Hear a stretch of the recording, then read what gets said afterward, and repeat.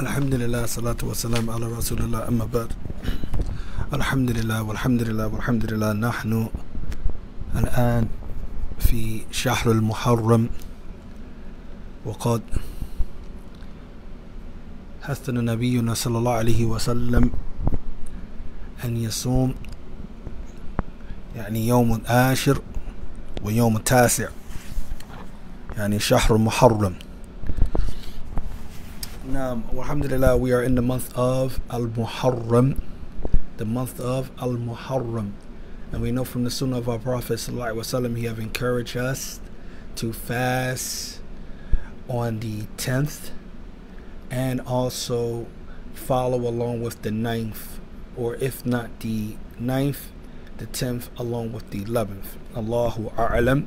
As we should go, inshaAllah ta'ala, Shaykh Uthaymeen, Rahmatullah ta'ala, عليه, explains the benefits of fasting on Yawm Aashoorah. Yawm Aashoorah. So that you know, we're in the month of Muharram, and tomorrow, Gadin, will be, inshaAllah ta'ala, the 7th, which will correspond with the 9th of Al-Muharram, and the 8th of August will correspond with the 10th of Al-Muharram, and the 9th will correspond with the 11th of Al-Muharram. So in these days, it's recommended, it's not obligatory for an individual to fast at least 2 of the days, if not just one day, which is Yawm al-Tasi'. So first and foremost, Al-Muharram has a lot of benefits associated with it. One of the months of Al-Islam, from the Shuhur al-Islam, the months of Islam. So we understand that it is recommended to fast during the month of Al-Muharram, not just Yawm al-Ashir, okay? It is also recommended. وَهُوَ الَّذِي يَلِي شَهْرُ ذِي الْحِجَّةِ. It is the month that comes after Dhul Hijjah, which is the end of the Islamic year, okay? Dhul Hijjah is the last month of the 12th month of the Islamic month, okay? So it starts a new year in Al-Muharram. However, we are not encouraged via by Allah nor the Sunnah to celebrate Al-Muharram, okay? So there is no such thing of giving New Year's resolutions, even when it comes to the Islamic tradition. So he says, وهو الذي جعله خليفة راشد أمير المؤمنين عمر بن الخطاب رضي الله عنه أول شهور السنة. Right? And he said, is that which the Khalifa, the rightly guided successor, Amir al-Mu'mineen, the commander of the believers, or the commander of the faithful, Umar ibn al-Khattab radiallahu ta'ala anhu, has made it the first month of the year, meaning the first month of the year, okay? He says, وَصَوْمُهُ أَفْضَلُ صِيَامُ بَعْدَ رَمَضَانِ. Fasting in this month, meaning in Al-Muharram, is better, that a person fasting in this month is better than fasting in any month outside of the month of Ramadan. As the Prophet ﷺ is reported to have said in the hadith collected by Muslim, أفضل الصيام بعد رمضان شهر الله المحرم, that the best of fast after the month of Ramadan is the month of Allah, which is Al-Muharram. So the best fast you can do in this hadith, the Prophet ﷺ is stating, outside of the month of Ramadan would be none other than Al-Muharram, all right, which we are in now, okay, which is the first month of the year, okay? We already finished, alhamdulillah, last month was the last month of the year. واختلف علماء رحمه الله أيما أفضل صوم شهر محرم صوم شهر شعبان. So the ulama, the scholars, may Allah have mercy upon them, they differ in regards to which one is better, that a person fast on the month of Al-Muharram, or that he fast on the month of Sha'ban. Does he fast on the month of Sha'ban? Why do they differ? Because there are texts for both, okay? Some of the ulama, they say that rarely fasting during the month of Sha'ban. And for those who don't know, the month of Sha'ban is the month that precedes the month of Ramadan. The month Sha'ban precedes the month of Ramadan. the month of Al-Muharram comes after Dhul Hijjah. Okay, that's the month we in now. So the scholars, they differ in regards to which one is better. Is it better to fast in the month of Sha'ban, or is it better to fast in the month of Al-Muharram? Okay, and this differing is due to the fact that some of the scholars, they mentioned that the Prophet ﷺ, he used to fast in the month of Sha'ban, illa qalilan minhu, except rarely few. So he would fast majority of the month of Sha'ban. Okay, he would fast the majority of the month of Sha'ban. وَلَمْ يَحْفَظْ أَنَّهُ كَانَ يَصُومُ شَهْرَ مُحَرَّمٍ. Okay, and it's not preserved for him that he would fast a lot or tremendously in the month of Muharram like he would do in the month of Sha'ban. Okay, it's not reported that he will fast frequently as he would do in the month of Sha'ban. Okay, so the scholars who argue, they say that really it is better to fast in the month of Sha'ban outside of the month of Ramadan. All right, he says لكنه حث على صيامه بقوله إنه أفضل الصيام بعد رمضان. However, the Prophet ﷺ has encouraged us to fast during the month of Al-Muharram due to his saying, indeed, it is the best fast outside of the month of Ramadan. So they respond, meaning the ulama, وَلِأَنَّ صَوْمَ شَعْبَانَ يَنْزِلُ مَنْزِلَ الرَّاتِبَ قَبْلَ فَرِيدَةٍ وَصَوْمَ مُحَرَّمْ Al-Muharram يَنْزِلُ مَنْزِلَ النَّفْلِ الْمُطْلَقِ. So they say that fasting during the month of Sha'ban, it reaches the position of those ratiba, those things that are done. You know how you see you have the sunnah ratiba, those salats or salawats that follows the obligatory salawats. They say about the fasting of the month of Sha'ban, or the fasting in the month of Sha'ban takes the position of the ratiba before the farida, the obligations. And fasting in the month of Al-Muharram, takes the position of a unrestricted supererogatory act. All right, and the position of the ratiba is better than the position of an unrestricted act. Since I'm coming from a book of fiqh, that's why I'm speaking in this term. That's why it sounds like this, because the terminologies which is used. And don't forget, sometimes it's good to know what type of scholar you are coming from. Shaykh Uthaymeen was well versed in multiple sciences throughout the Islamic sciences, but he was definitely distinguished as a faqih. All right, someone who definitely was well skilled in fiqh. Okay, so he speaks in this book specifically on the terms of fiqh. So this is why you hear him instructing us like that. He says, at any rate, these 2 months, meaning what month? The month of Sha'ban and the month of Al-Muharram. So you can follow along. These 2 months, it is still recommended that a person fast within those months.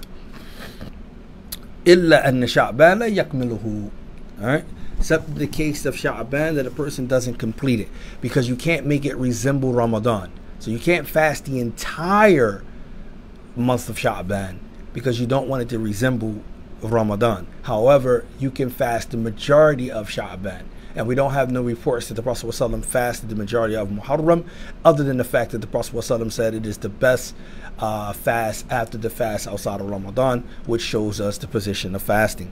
Tayyib. Now let's get to the part where the meat and the potatoes of this particular video, since we're talking about Yawm Aashoorah. So it is confirmed within the sunnah of the Prophet ﷺ that the 10th day of Al-Muharram is known as Yawm Aashoorah, and that the Prophet ﷺ encouraged us to fast particularly on this specific day. And then he followed it up with the 9th. Okay, then he followed it up with the 9th. Don't get confused. The 10th do not come before the 9th, but we should see why the Prophet ﷺ and what is meant that he followed it up with the 9th. As the Shaykh, he says here, يعني آكد صوم شهر محرم عاشر ثم تاسع لأن النبي صلى الله عليه وسلم. He says that here the Prophet ﷺ have confirmed for us that fasting during the month of Al-Muharram on the 10th, then the 9th, meaning that the Prophet ﷺ, he was asked about fasting on the day of Aashoorah. فقال, the Prophet ﷺ says, أحتسب على الله أن يكفر السنة التي قبله. He mentioned, the Prophet ﷺ said, I take a hope from Allah subhanahu wa ta'ala that he expiate, right? That he expiate as-sanata allati qablahu, the year that comes before it. Meaning that the reward for fasting on the day of Aashoorah is a person get their previous sins forgiven for the year before it. Okay? Alhamdulillah. And this hadith already is collected by Muslim in the book of Siyam, the book of fasting. Okay, tayyib. So we see from this hadith that it is confirmed that akidu min baqiyata ayyam min ash-shahri, that it is confirmed that from the rest of the days of the month, then the Prophet ﷺ mentioned thumma yalihi tasi' liqawlihi sallallahu alayhi wa sallam, because the Prophet ﷺ says in another hadith that's collected by Muslim, he says that if I were to remain, or if I was to live, if I was to live or were to be alive, then qabla la asumunna tasi', meaning the next year. If I was to live to the next year, I will fast the 9th along with the 10th. So even though the Prophet ﷺ confirmed that we fast Yawm Aashoorah, the 10th of Yawm Aashoorah, which corresponds hopefully to the 8th of August, which corresponds to the 10th of Al-Muharram, by the way, if you're following along. The Prophet ﷺ said if he would have lived to the next year, he would have fasted also the 9th along with the 10th. So that makes it 2 days in total. Okay, he would have fasted the 9th along with the 10th, and not just the 10th by itself. All right? Meaning along with the 10th. So the Shaykh says the question might be asked, is it dislike? Is it makruh that a person only fasts on the 10th day? All right. قال بعض العلماء, he says some of the people of knowledge, إنه يقرأ, they say that really it is makruh due to the statement of the Prophet sallallahu alaihi wasallam, صوموا يوما قبله أو يوما بعده خالف اليهود. This hadith is collected by Ahmed in his Musnad, that the narration of the Prophet ﷺ where he says fast a day before it and a day after it to be in opposition to that of the Jews. Fast a day before it and a day after it to be in opposition to the Jews. So a rule of thumb so that the Muslims should know, and there are many narrations on it, as the Prophet ﷺ said, "Man tashabbaha qawmin biqawmin fahuwa minhum." Whoever imitates the people, then he's of them. It's a principle amongst the Ahl Sunnah wal Jama'ah is that we defer and distinguish ourselves from the people of the book in every way. And when you go throughout the biography of the Prophet ﷺ, you see that that's what he strove to do. He always set himself out to be different from the people of the book. This is a principle that somehow it get muffled with the culture that we live in. All right, because we muffle everything. The internet had made the world so small, and we always argue that, well, this is my culture and this is where I'm from, this is where I've been raised, etc., etc., etc. But it still does not give you the excuse not to go outside of your way to be different from the people who call on others than beside Allah. You have to understand what that means. Okay, you want to be like, you want to imitate, and you want to emulate people who literally call on others besides Allah. They call on things which Allah has created. They call on certain things. So you asking yourself, you have to really rhetorically ask yourself, this is who you want to emulate? This is who you want to imitate? And so if you understand that, then you will put distance between yourself and them. Not the fact that it's obligatory for you to do so, but just really understand the reason behind it. Okay, so the Prophet ﷺ, all right, so he mentioned, we'll call about the ulama. Some of the people of knowledge, they say, however, no. Even though we have this hadith here, all right, that it is not makruh, it is not disliked that a person only single out the 10th of Al-Muharram to fast. It's okay, right? Some of the scholars, why? وَلَكِنْ يَفُوتُ بِإِفْرَادِهِ أَفْجَرُ مُخَالَفَةِ يَهُودٍ. However, though, they do say the person loses out on the reward of being in opposition to the Yahud. Because remember, the Yahud, they fast on this day. Not for the same reason, but they fast on this particular day. All right? The Yahud, they fast on this day. So to be different than them, you don't fast just one day, you will fast. That's why the Prophet ﷺ said, if I live to be next year, I will fast the 9th along with it, as to separate and distinguish myself from that of the Yahud. All right, and sometimes some people have in their minds, they think that you are following them, and this is in many cases, as you've seen with the Qibla, when the Prophet ﷺ used to face the Qibla that was in Quds, which is known as Jerusalem. Allah Jalla wa Ala sent down the verse that we should what? We should turn your face to a direction, to a qibla taradaha, a qibla that you are pleased with, and that was the qibla which is in Mecca. All right. But before, the Muslims, they used to pray towards direction of Quds, of Jerusalem. And the Yahud, they thought that the Muslim was imitating them, that the Muslims were following them. Do you understand? So sometimes when they see something like that, they be thinking like, look at the Muslims following us, right? But that's not the case. So the Prophet ﷺ wanted to be different from them. He says, وَلَكِنْ يَفُوتُ إِدْرَاجُ مُخَالَفَةِ يَهُودِ. The scholars, they say that if the person does not fast the 9th along with the 10th, he loses out on the reward of differing and being in opposition to that of the people of the Yahud. وَرَاجُوا أَنَّهُ لَا يَكْرُ إِفْرَادُ Aashoorah. Shaykh Uthaymeen, he says the correct opinion with him, okay, the correct opinion with him in this matter is that it is not makruh or dislike if a person single out only the 10th of Al-Muharram to fast, and he does not fast on the 9th nor the 11th, okay? He says, فَإِنْ قَالَ قَائِلٌ. If someone might ask you, what is the purpose, what is the reason that we fast or recommended to fast on Aashoorah, okay, and that it being from one of the days of Al-Muharram? The answer is, the reason regarding that is that it is a day which Allah wherein Allah Jalla wa Ala have saved Musa and his people, all right, Bani Israel, وَأَهْلَكَ فِرْعَوْنَ وَقَوْمَهُ, and he had also destroyed Fir'aun and his people when Allah drowned them, okay? كما ثبت ذلك في الحديث الصحيح, as it has been confirmed and established in an authentic hadith from the Prophet ﷺ. And in this hadith, it is evidence or indication that the tawqid كان في مسابقة بالأهلة وليس بالشهور أفرنجية، لأن الرسول صلى الله عليه وسلم أكبر بأن يوم عاشر من محرم هو يوم الذي أهلك الله فيه فرعون وقومه ونجى موسى وقومه. Right? So it confirms that within this is that what? That the tawqid with the time, the way that people used to tell time with the earlier generations was by way of the crescent moons, by way of the moons, by ahilla, and it was not by the shuhur and franjiya. It was not by that. All right, it was by the actual the moons. This is how they would tell time, and this confirms that, because the Messenger sallallahu alaihi wasallam informs that the Yom Ashir from the Muharram, it is the day in which Allah has destroyed their Fir'aun and his people, and he has saved Musa and his people. Tayyib. Now, the benefits of fasting on this particular day, Shaykh Uthaymeen mentions, not only is it recommended, so which let us know the hukm, the ruling pertaining to it is that it's recommended. It's not obligatory, okay? It is mustahab.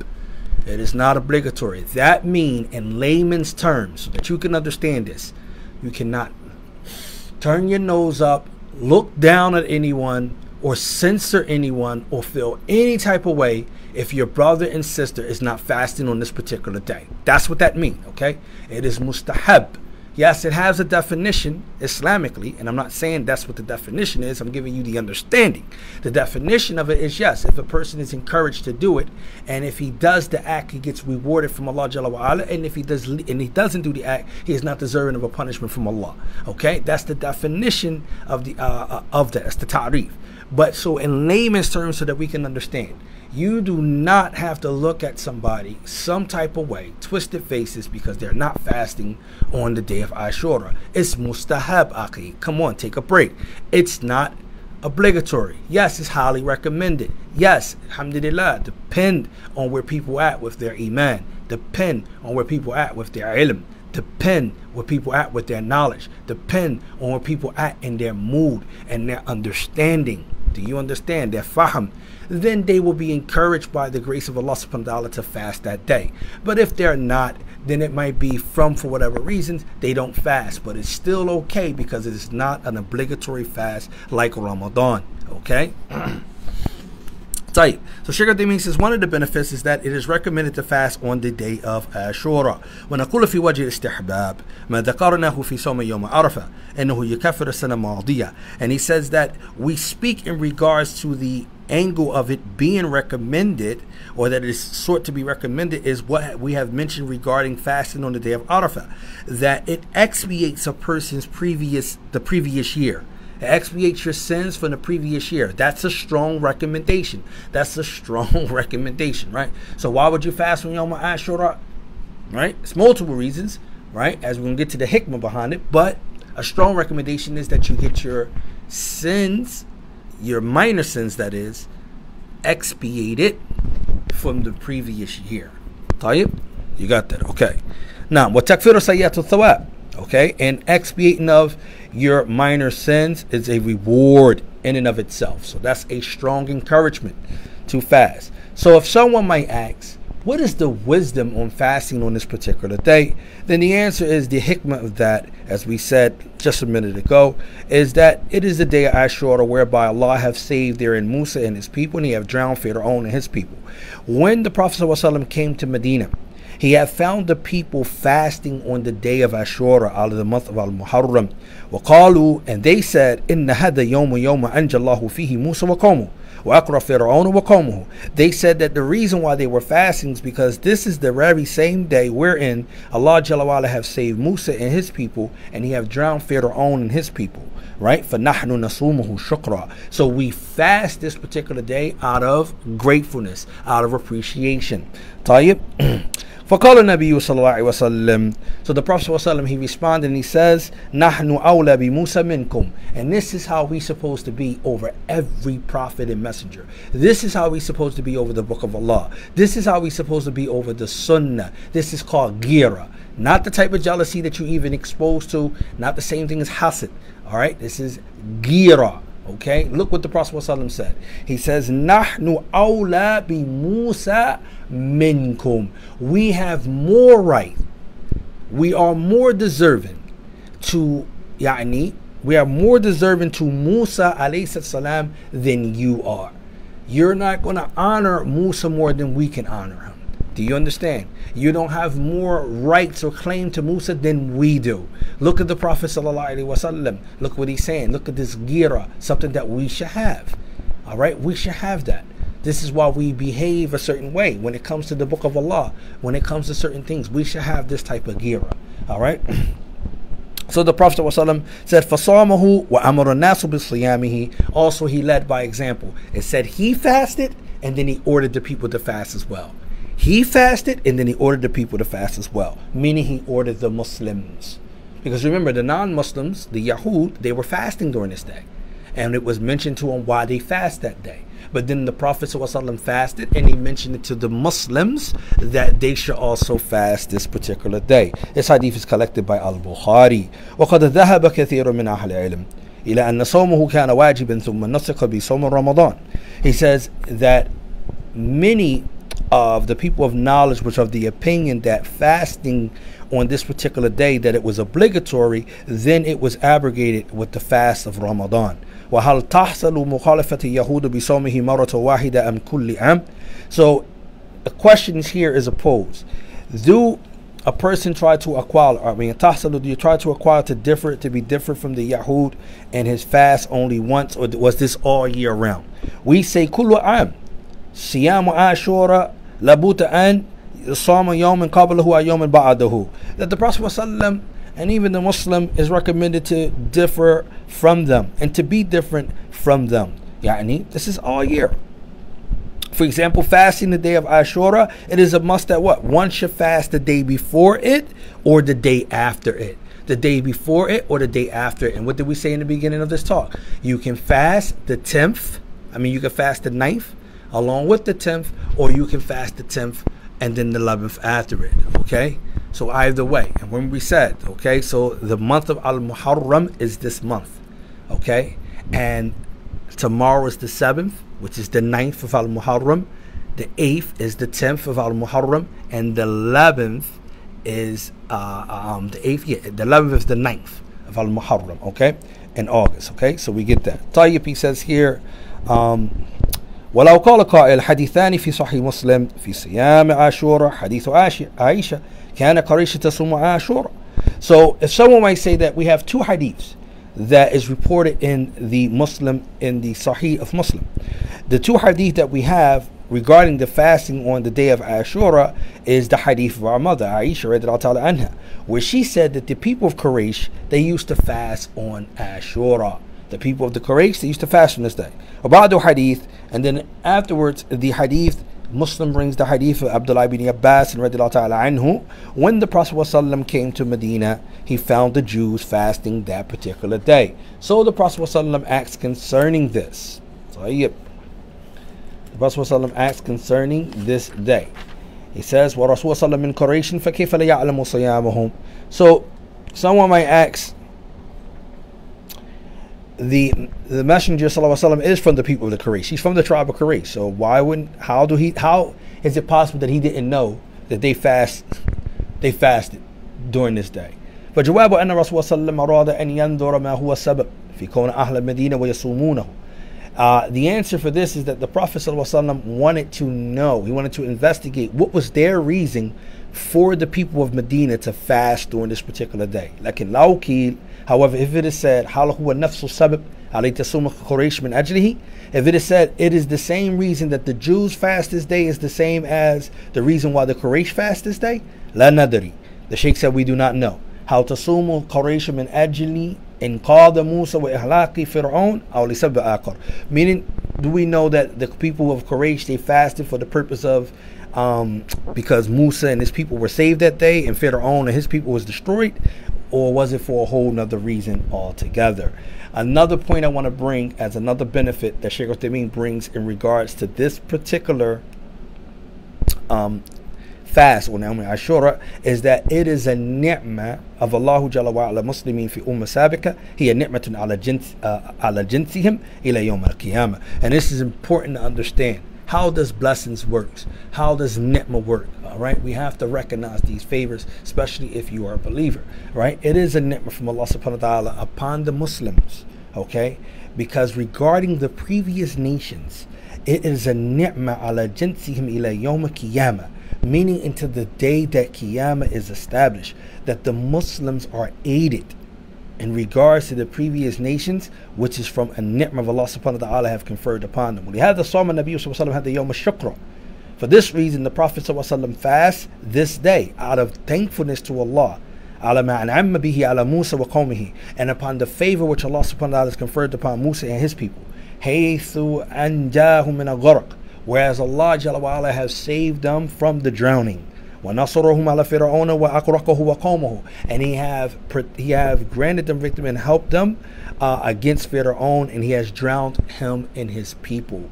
This is good. The Muslim, specifically and especially the believer, must always recognize the favors of Allah. Do you understand? You can't count them. As Allah says, وَإِن تُعِدُّ نِعْمَةَ اللَّهِ لَا تُحْصُوهَا. If you would try to enumerate the blessings of Allah Jalla wa ala, you would not be able to number them. We know that, but it is a must that you recognize Allah's favor. Islam is a ni'mah. Don't forget it. Islam itself is a ni'mah. Alright? It's a blessing and a favor from Allah. Hidayah, meaning sunnah. Sunnah is a ni'mah. Being guided to the sunnah is a ni'mah from Allah Jalla wa ala. Hidayah in and of itself, guidance, which is of two categories, is a ni'mah. Do you understand? Being Muslim is a ni'mah. Having iman is a ni'mah. Having health, a sound mind, and a pure heart. Do you understand? A sound mind and a pure heart is a ni'mah. Do you understand this? This is important for you to recognize the favors that Allah subhanahu wa ta'ala has conferred upon you, because I'm going to tell you of beautiful coping mechanisms that you can understand. One of those coping mechanisms is whenever you're feeling down, whenever you're going through it, whenever you're in a rut, you're in a bad mood, whenever things don't feel too good for you. You know how it is. We all wake up on those days, right?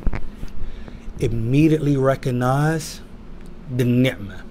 Recognize the favors and the bounties that Allah subhanahu wa ta'ala has conferred upon you, and watch your mood begin to change. Trust me, if you truly recognize and ponder on the ni'mah that Allah subhanahu wa ta'ala give you, your mood will begin to change. So it's a ni'mah that Allah subhanahu wa ta'ala is what? Allowing us and granting us victory to be able to benefit by fasting on Yawm Aashoorah. And if you don't fast, let's just say you don't. Say you don't fast the 9th, which is tomorrow. Say you don't fast the 10th. Say you don't fast the 10th or the 11th. Say you don't fast at all, right? It is not a sin on you if you don't. You lose out on the rewards that is associated with that day, right? But still and nonetheless, you will not incur any blame or censure from Allah Jalla wa Ala. All right, and that in itself is another ni'mah.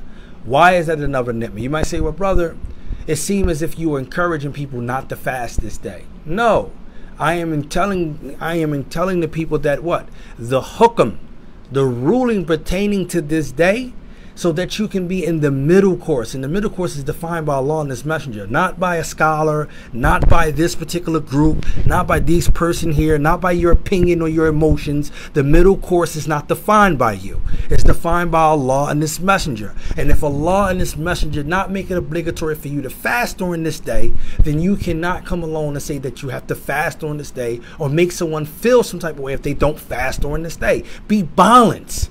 Why stream that you're upon this, upon that, but you don't want to be balanced? Be balanced.